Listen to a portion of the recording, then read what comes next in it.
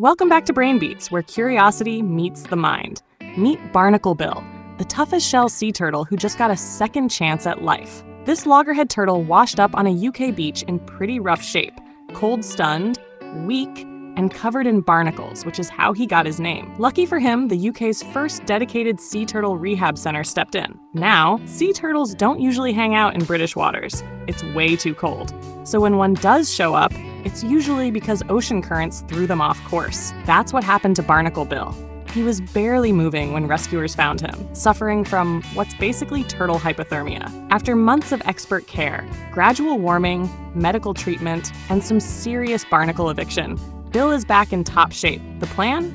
Get him strong enough for a journey south, where warmer waters and a fresh start await.